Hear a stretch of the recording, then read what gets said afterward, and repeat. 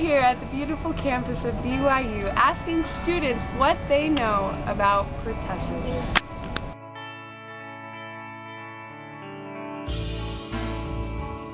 Have you ever heard of pertussis? No. No. Right. No. If you had to guess, what would you say? Pertussis. Not a clue. Do you know what is pertussis? Have you ever heard of that? I haven't, no. Pertussis. Pertussis is like a cough that you get for young people, like when you're a kid. You get pertussis. Your mom had it? No, my mom is. I have like 4 brothers and sisters, so I've heard of it.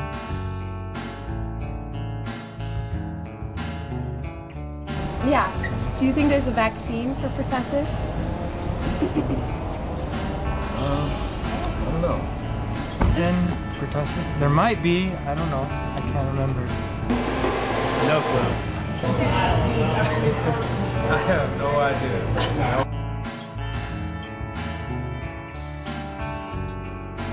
You get a vaccine. Do you know if you never have to worry about the vaccine again? I think or you do have would. Wouldn't you have to have a booster every 10 years maybe or something? Oh. Okay, whooping cough. What age group do you think it affects most? Or who are more Say probably children. Probably Children? younger children.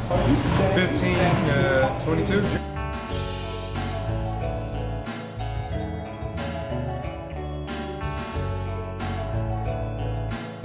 Where can we get this vaccine?